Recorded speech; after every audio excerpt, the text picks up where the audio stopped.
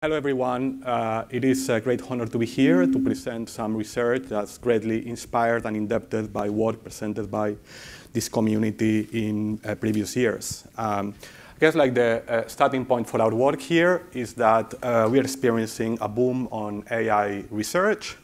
And then a big part of this boom is involving dissemination of research through open channels, through preprints, through open source software, things like that. And we believe that there's a great opportunity to use these novel data sources in order to generate indicators about AI research, which are relevant for policy. That's one of our big audiences.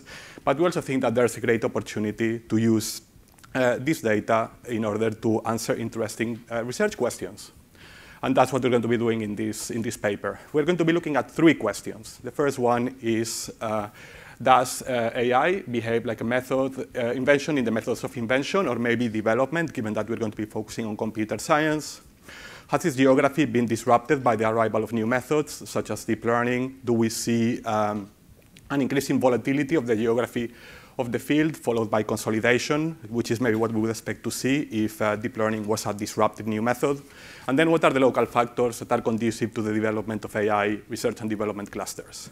And here we're really interested in understanding the extent to which the presence of related research capabilities and related industrial capabilities in a region explains its ability to become more competitive in AI research. And maybe a way to think about this is how when DeepMind Health starts to explore how to apply deep learning methods in health, they go and collaborate with a hospital in London, which is where they were based, instead of collaborating with a hospital in Newcastle or a hospital in Toronto. So we want to get a handle on those dynamics. And in order to be able to do this, we're going to be looking at archive data. So, and I should say we're going to be very focused on deep learning, which is, I guess, as we have been hearing through the conference, the technique that's really revolutionized AI research in recent years. Archive is a preprints data website widely used by the AI research community. Currently contains 1.6 million papers. We're going to be focusing on the papers related to computer science and statistics machine learning. And then in order to be able to look at an industrial activity, we're going to be using Crunchbase, which is a company directory with around 720,000 companies within the technology sector broadly defined. I guess I'm going to just take you through a very quick tour of our data pipeline. We're going to be starting with the computer science papers in archive. Basically, what we're going to be doing is using topic modeling to identify those papers within archive which are related to deep learning. We're going to be looking at the co-occurrence between deep learning and other computer science fields in order to identify which of those fields are related to deep learning research. And then basically we're going to have to take the titles of archive. We're going to match that with the Microsoft Academic Graph in order to get the institutions of the researchers working on those papers.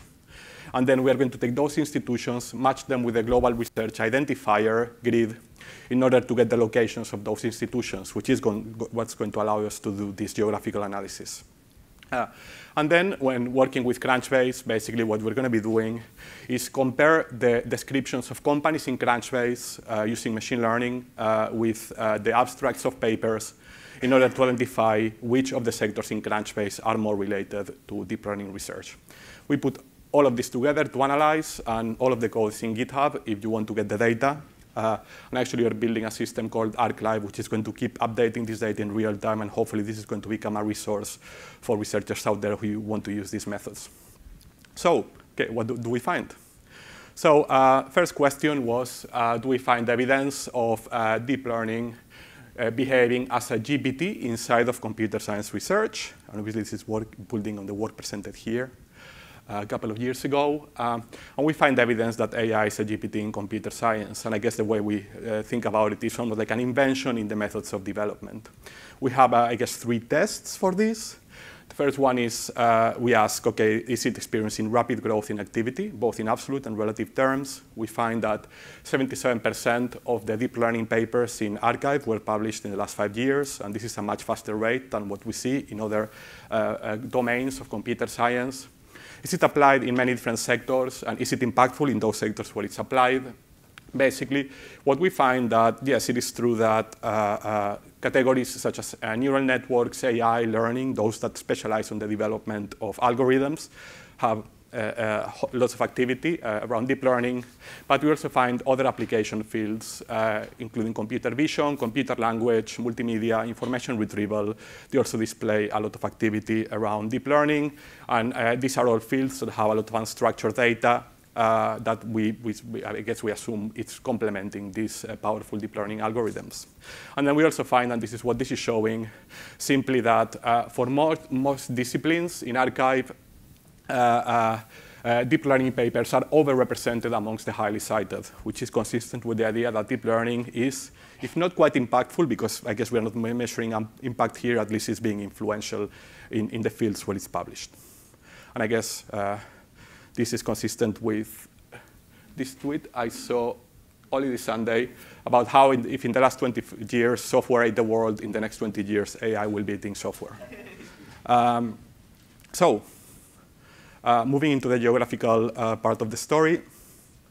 So here, I guess what we're interested in understanding is changes in the relative specialization of countries and regions. Do we see some places coming up, some places going down? There are lots of maps in the paper. I haven't put them here because of space and time. But I guess what we're seeing when we look at countries is this arrival of China in deep learning research. We see this arrival of Singapore, this arrival of Canada. US catching up after being behind a bit at the beginning, and EU countries falling behind, which is consistent with the rhetoric in the EU about the AI race.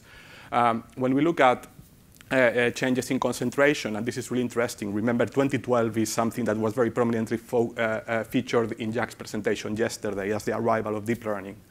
We see that up to the point when deep learning arrives, there was a decline in the level of deep learning research activity accounted by the top locations. And then from 2012, we start to see very rapid consolidation and actually deep learning becoming more concentrated.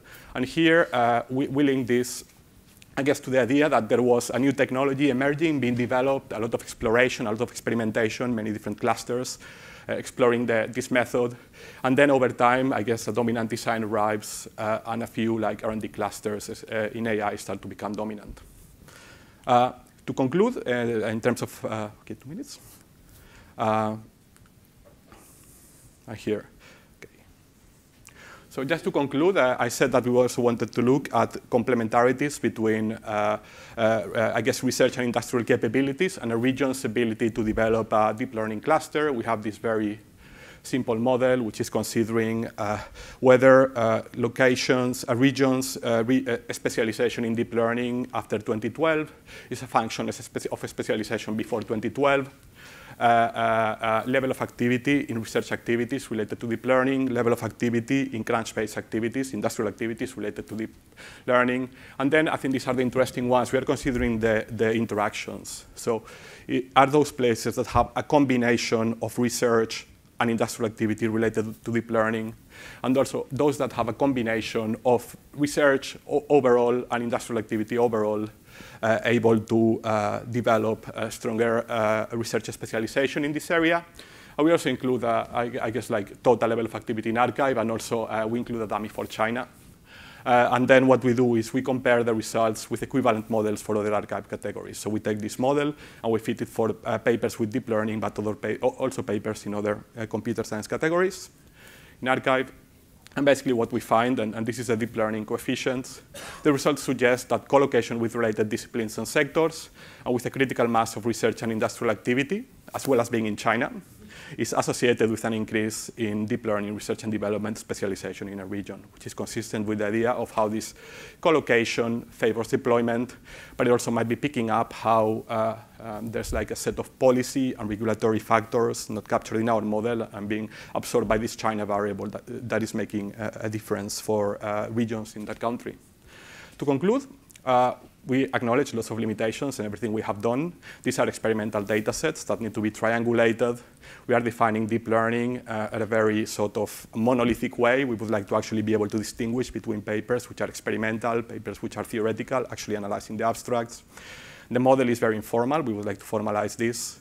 The analysis is correlational. We need to develop an identification strategy. And actually, Daniel already gave us an idea on how to do this, perhaps using TensorFlow as a shock, technology shock. We need to get a handle on the mechanisms here underpinning the patterns we are looking at. For example, we could use additional information such as co-authorships and citations or access to finding or even labor flows to be able to see what is it about co-location of research and industry that favors AI research.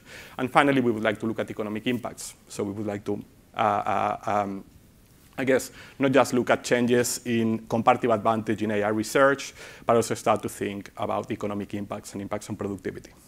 Just to conclude in 10 seconds, just with some policy implications. So our results suggest that the arrival of deep learning has disrupted the geography of AI research, creating opportunities for new entrants. But we are seeing a lot of consolidation in recent times, suggesting that the window of opportunity to entering into this sector might be closing down. And also we identify, or we find that it's very important to consider the presence of related research capabilities and industrial capabilities in allocation before investing on trying to develop an AI research cluster there. And we believe that the kind of data we have used in this analysis could inform that kind of policy decision. Thank you.